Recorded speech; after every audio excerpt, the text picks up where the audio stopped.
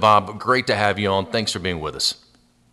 Oh, thank you so much, Jay. It's you know, crazy times, huh? Just crazy. And what's really tougher for me is you remember Nat Moore, Jay? You know the name Yeah. Nat Moore? Mm-hmm. Yeah, Yes. Nat's director of alumni affairs, and he and I talked to him last week, and with my dad passing a couple weeks ago, I wanted to go see Coach and take my family down there and let him know how much I appreciate him. And as of last Thursday, when I got a text, everything was fine, and we were planning this. The plan was as soon as the pandemic was over to go down there to see him, and then you hear this, So obviously something unexpected happened. So it's just tough. Great, great, Yeah, been a great rough guy. few weeks for you. Rough few weeks for you as far Yeah, as losing your dad, yeah, and really sorry about that. And then to he, lose your yeah, football dad and Don Shula. yeah, yeah. He just I've been talking to a lot of folks. We got to know Coach Shula in the Senior Bowl. He was the coach in the Senior Bowl my senior year, so that started the relationship. And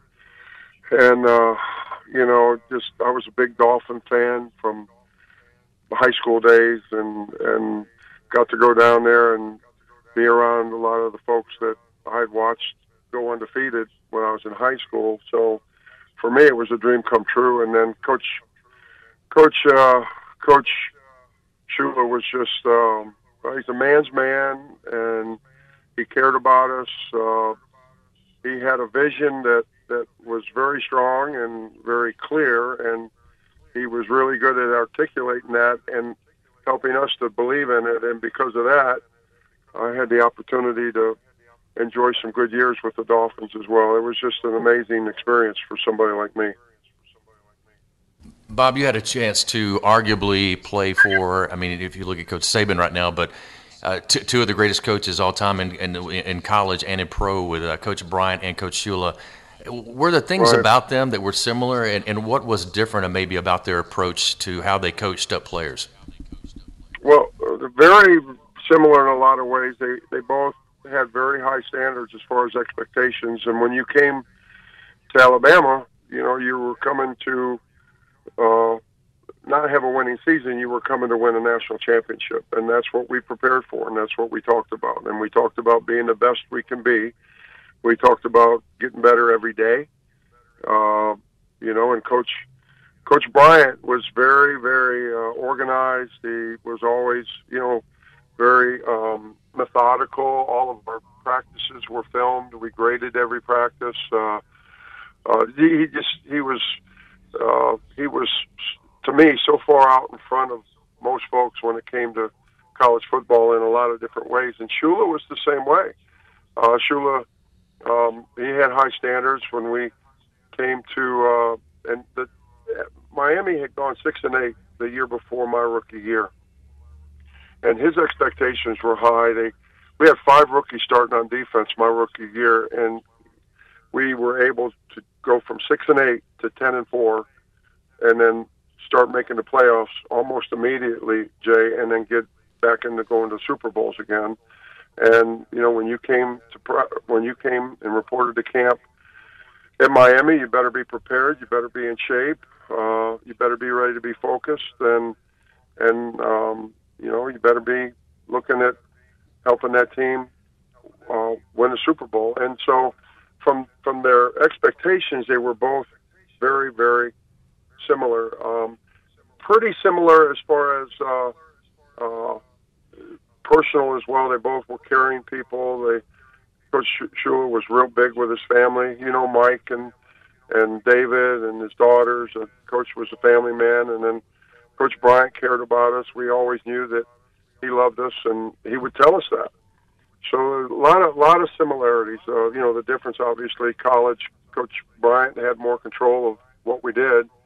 Coach Shula was more, hey, you're grown men, no distractions, be ready to go, do your job.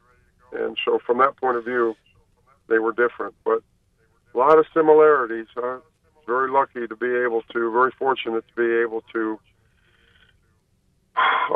be around those kind of organizations with that kind of leadership. And that's the other piece is the assistant coaches that both of those coaches had believed in their head coaches, and there were no distractions. It was all about, following Coach Shula's lead or following Coach Bryant's lead. Bob, this is Lars Anderson, and unfortunately we only have a couple minutes left with you, but what is a unknown story or just a characteristic of Coach Shula that you would like people to know about? There's all kinds of them. He was the you want me to? I can tell you about an alligator in the shower that Larry Zonka put in there, but probably the best story, real quick, is we play Buffalo, and Coach Shula would always ask us not to eat any buffalo wings the night before the game. And so we always, the night before game at 8:30, we had to watch a reel of film as a team, defense and offense splitting up. Then at 9:30, we would come together for what they called snack, and we'd have burgers and potato chips and drinks and such.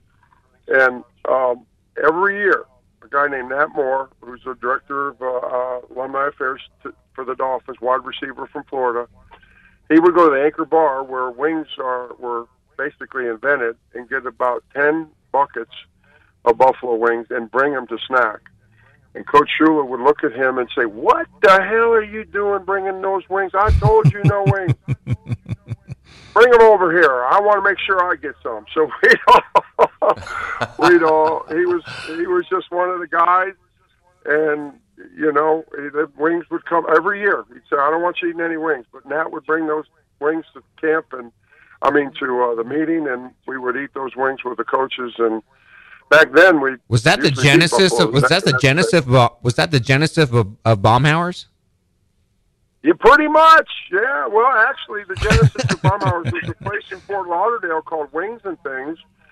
And again, there's so many things that I do are because of Coach Shula or Coach Bryant. But the Wings was a place in Fort Lauderdale, owned by Eddie Houck. He was from Buffalo, New York. Became a big Dolphin fan. I went and had some wings, fell in love with them, and opened a wing joint on campus in 1981 called Wings and Things. Yeah. Crazy. Man, Bob, always great. Bob, yeah, go ahead, Trent. Go quick. Yeah. I just want to speak to him, Bob. I saw you at the basketball game not too long ago, man, and you told me to speak to Jay and tell him you said hey and stuff, and it's just an honor, man. Just hearing all your your awards that you won, man. Hey, I'm 30, going on 31 now. I'm still trying to be like you when I grow up, man. Oh yeah, well you don't want to do that. You know what I am now? On my card it says head wing cook. So I'm basically the head fry cook right now. In fact, I'm getting ready to go in a restaurant right now and probably end up doing something in there, cooking or doing something. So, but I appreciate that. That work ethic, that vision, all that came from Coach Bryant, Coach Shula, being at Alabama. There's success leaves footsteps. And you got to figure out whether you want to follow. But Coach Shula was the best, you guys. I can't say enough about him. I love him. I love his family. He was the best.